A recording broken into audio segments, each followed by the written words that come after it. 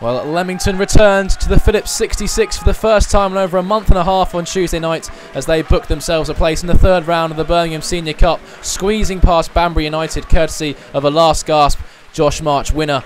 With the weather causing havoc in October and November fixture lists up and down the country, Leamington's form has also hit a bit of turbulence of late. With just 4 wins in their last 12 games, Holloran will take confidence from his side's 2 wins on the spin in the past week. Today, the Breaks are seeking a way into the first round proper of the FA Trophy after being knocked out by National League side Hartlepool United last time out. The Leamington side sees 5 changes to the one that started against Banbury on Tuesday night. And it's a late call-up for Connor Taylor, who sports the number 9 shirt this afternoon following Josh March's departure from the starting 11. He must have picked something up in the pre-match warm-up. Following a shaky start to the season that saw just 1 win in 10 league games, it looked like it was going to be a long campaign for Spennymoor Town. But all of that changed following a 2-1 victory over Kidderminster in late October, with the Moors going on to win 5 of their next 6 league games. They will be making the long trip south to the Phillips 66 this afternoon and looking to continue their snowballing momentum that has been built up in the northeast over the past month. Jake Weaver just keeping the ball in these opening stages, Leamington. Weaver, this time Buddle, able to easily beat Anderson in the air. Edwards rising in the midfield, it's flicked on towards Taylor. Taylor sees the run of Roberts in behind. Big shout from Jake Weaver, good clearance. Straight to Chandler, who goes for the spectacular. Trying to use the zip of the turf to his advantage, didn't quite get a hold of it, and Jake Weaver can comfortably gather.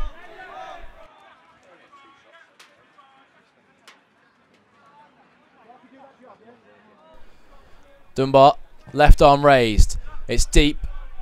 Rising was Edwards.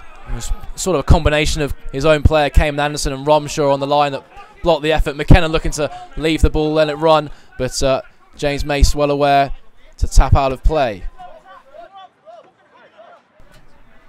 13 minutes gone. Leamington free kick in a very threatening position. Joe Clark, it's an inviting delivery. Gould came, didn't make any contact. Anderson slipped at the vital moment, and Gould can gather. What a let-off for Spennymoor Town. Anderson just losing his footing at the back post at the vital moment. Stephen Morley then, sporting the thermal Under Armour. It's in towards Anderson, chested down in the penalty area. There's Taylor with the effort, and Connor Taylor drives it into the bottom corner to give Leamington the lead on the 18-minute mark. And maybe the FA Trophy dream will continue for Leamington as they draw first blood in the 3rd qualifying round against the team that sit 4th in the National League North, Spennymoor Town. And it's Connor Taylor with a piece of precision, a piece of placement. Brilliant work from Cayman Anderson. A late call-up up front, but he's shown his worth. Good hold-up play from him. Just chests it down, and Taylor showing all sorts of composure to pick his spot and place it in the bottom corner past Matthew Gould. It's Leamington 1, Spennymoor Town 0.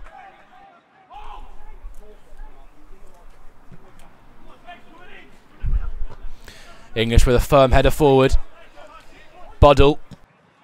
Lofted ball upfield. Taylor will give chase. Mace needs to be careful. Taylor's found a way in behind here. First time on his left foot. Almost found that bottom corner. Fizzing it across the face of goal. A tricky effort for the Spennymoor Town top goal scorer. Here's McKenna, loses out once again. A firm challenge by Junior English. Dunbar, Spennymoor looks stretched here. Dunbar still going. Kieran Dunbar will pull the trigger. Picked up by Anderson. Look to feed Kieran Dunbar once again, but McKenna alert to carry out his defensive duties. Taylor with a heavy touch towards his own goal. Eventually fires up the line for Rumshaw to give chase. Weaver quickly out of his goal. There's Buddle. Time for Joe Clark to set himself before picking out Connor Taylor. He loses out to Hibbs.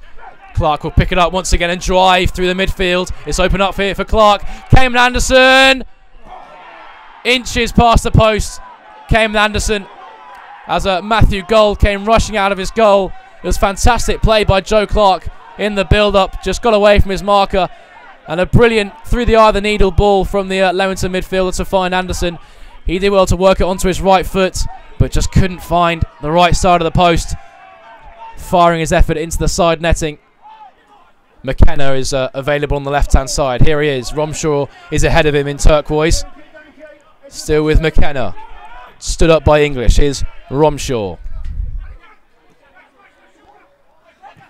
Mason. It's Roberts who's come short. English with Edwards with a retreating challenge even, and stabbed away by James Mace. Taylor will pick up in the left back position. Maybe one last throw of the dice in the first half for Spennymoor Town. It's a lovely ball through by Ramshaw, and it's palmed away at his front post by Jake Weaver. Two big firm hands there from the Leamington goalkeeper. It was a good ball through by Ramshaw. Good vision from the Spennymoor centre attacking midfielder.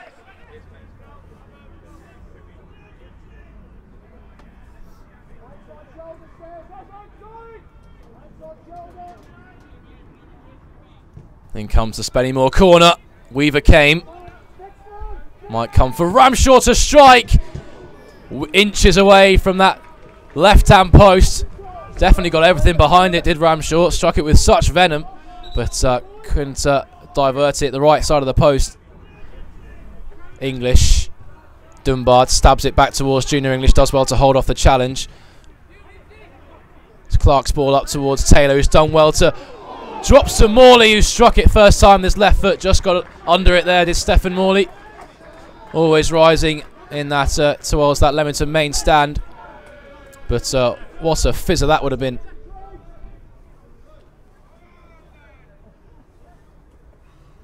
In comes the corner. It's inviting. It's Taylor with a free header. Couldn't direct it on target. Well, what an opportunity for Spennymoor there. Taylor just peeled away from the Leamington bunch. No real power or direction behind his header. And will Spennymoor look to rue that opportunity come the full-time whistle, as it remains 1-0 to the home side? Jake Weaver with a kick up. Edwards got his head to it, but there's a straight at Matthew Gould.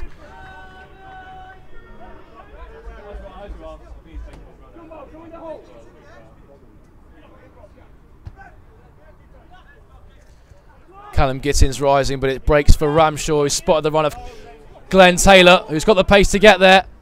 Tapped it past James Mace, cuts inside. Glenn Taylor with the effort, and it's squeezed past Jake Weaver and into the bottom corner. And Spennymoor are level with just 14 minutes remaining of the FA Trophy tie. And it's Glenn Taylor, Spennymoor's top goal scorer, who strikes again, this time cutting inside past James Mace. And the shot just had too much venom in it for Jake Weaver to handle, through the hands of the Leamington goalkeeper into the side netting.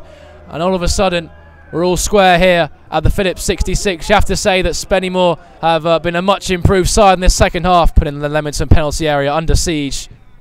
In comes the corner kick, it's an inviting one. It's met by the header James Mace, headed to safety by Clark.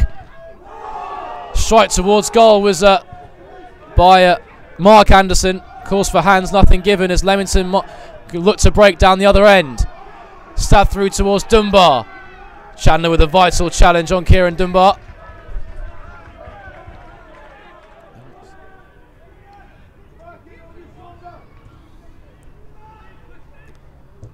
English's cross. Has it found a way through? It has. Jack Edwards makes sure at the back post and sends the Leamington fans behind that goal into bedlam as Leamington restore their lead just a matter of minutes after Spennymoor got themselves back on level terms. It was a teasing ball in by Junior English. It wasn't dealt with by the Spennymoor Town defence, and Jack Edwards made sure at the back post, stabbing home past the helpless Matthew Gould. And it's Leamington 2, Spennymoor Town 1, and maybe, just maybe, the FA Trophy dream remains alive for the Breaks.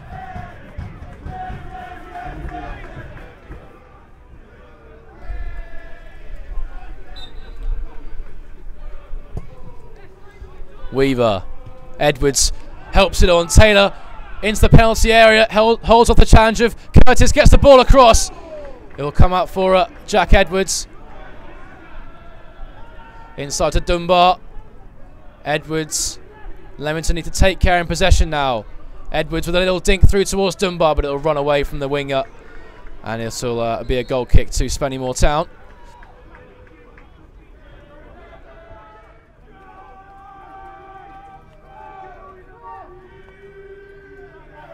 Is Taylor. smacked away, and it's Leamington. An extraordinary win for the Brakes as they book their place in the first round proper of the FA Trophy. And it's a brilliant performance from the Brakes, who take their winning streak to 3 in all competitions, 3 wins on the spin. Connor Taylor made the most of his opportunity up front, opening the scoring for the Brakes. A precise effort placed in the bottom corner in 18 minutes. Glenn Taylor pulled the game back for Spennymoor with an effort of his own, but it was Jack Edwards with the winner 10 minutes from time, stabbing home at the back post. Spennymoor sieged Leamington's penalty area for the whole of the second half, but it's the Brakes who go through to the first round proper of the FA Trophy. The Leamington players, the 11 that started, are the 11 that finished the game after 95 minutes, and it's them who deserve all the credit, worked their socks off for the entire match. And it's finished here, Leamington 2, Spennymoor Town 1. Well, Paul, a really determined performance today from the boys, and a good character shown to make sure that they put their place in the first round of the FA Trophy. Just give us your thoughts. Well, fantastic, yeah. I mean, it's we're well aware, what a good side Spennymoor are. I think we've seen that in spells second half, and they really probably got control of the game. But I think possibly at the start of this, going into this week, with Bradford, with Banbury, and then obviously Spennymoor here, obviously they had some couple of difficult games. Certainly we had some difficult periods defensively. We sort of stripped it back to basics, asked players to defensively, let's try and get the basics, let's defend our box better, let's take responsibility, let's be more aggressive defensively. I thought we'd lost it a little bit in them areas. And I think this week we've had a test of everything. I think that, at Bradford, I thought we come out the blocks for a side that hadn't won for a while, come out really positively and put the game to bed probably in 15-20 minutes. Against Banbury was real good football, but then the flip side again, we've conceded 2 good deliveries, decent goals against the run of play probably, but then we showed the character to come back and win that game. And I think today was another level completely, because against a really good side, with the issues that we've had leading into the game, players, the number of players there that haven't had a lot of match practice, and for them to come up with performances like that, especially like Kieran Dunbar and Connor Taylor, it's, I think everything I asked for probably last Thursday going into this week, I've got that and more really, and it's really pleasing, because I've been sort of saying we've been doing all right, we're doing all right, but we've playing some good football as well, and we're creating chances, but we've been defensively, we've been sloppy all over the pitch. But I think we stripped it back, good work ethics. It was cracking cup tie, and I think even when they come back to 1-1 and Spennymoor looked the more dominant side of that period, we still found a way to find a little bit of quality, great ball in, good desire in the box, and probably when you weigh all up from start to finish, we might have just about deserved it, I think, which is fantastic for us. I think we're benefiting, as much as I talk about us lacking defensively and that, I think we're benefiting the fact that we were a bit stop-start with games. I think 1 or 2 of the lads we'd brought in needed minutes. Steph Morley needed minutes, Maylock needed minutes, Carline needed minutes, I think, after the, and we're just getting minutes into people now. The run of games has helped us, and I think we just look a bit fresh. It's nice, fresh and sharp, and yeah, we've got good options now. I think if anything that you can see today, to come into today's game without Callum, without Dexter, without Josh, who looks really sharp at the moment, it's really come back well, without George Carlon, without Josh Marsh, and to still perform like that against one of, if not, the certainly top 3 in this league, and go toe to toe. It wasn't like a backs to the wall job. They had spells, we had spells. It's a real credit to the squad. I kept saying it's not the biggest squad in the world, but it's got good depth in it and good competition for places. And the players that have come in today, who didn't play last week, who didn't start last week, like Connor Taylor, Gitto, Kieran, tremendous performances really. And you touched on the obstacles facing you just before kick-off. Just give us a few words on the registration problems that. Yeah, listen. I've been here 10 years, and we've never had any issues. But listen, it came to light yesterday afternoon that there was a registration problem with the 4 outfield loan players. Listen, the parent clubs have all got permission. It's nothing to do with them. It's nothing to do with the players. It's me and Richard. We've made a mistake. And you know, I've apologised to the clubs and the players, and you know, especially the supporters as well now, because it's, you know, it shouldn't be happening at this level. It's something we shouldn't, you know, we should be better than that. But as I always say to players, you know, listen, when we make mistakes, we've got to learn from them. You know, we'll learn from that one. And we've been bailed out. And as I said to the players before the game, I don't want to use it as an excuse. You know, there's probably 2, maybe 3 players that have started that might not have. And they've been fantastic. So really, I think me and Richard Eady will be giving them a bonus after the game. But yeah, but now listen, it was a mistake on our part, and you know, me and Richard have got thousands of games between us and an experience of doing this, and I think we both left it to each other. After you, after me scenario, so it won't happen again.